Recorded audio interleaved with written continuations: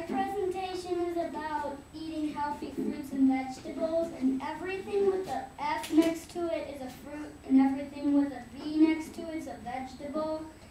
And I like mostly everything on this except the watermelons, but I might try them someday.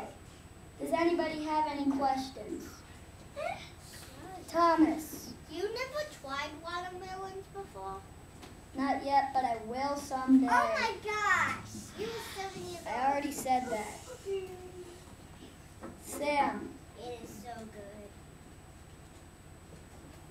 good. Morgan. Why have you not tried watermelon?